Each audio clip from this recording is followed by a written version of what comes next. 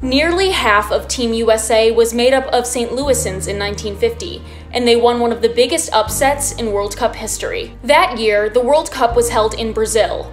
Among the favorites to win were Uruguay, Spain, and England. Team USA was made up of a ragtag bunch. Most of them were weekend players and had to take time off from their day jobs to participate.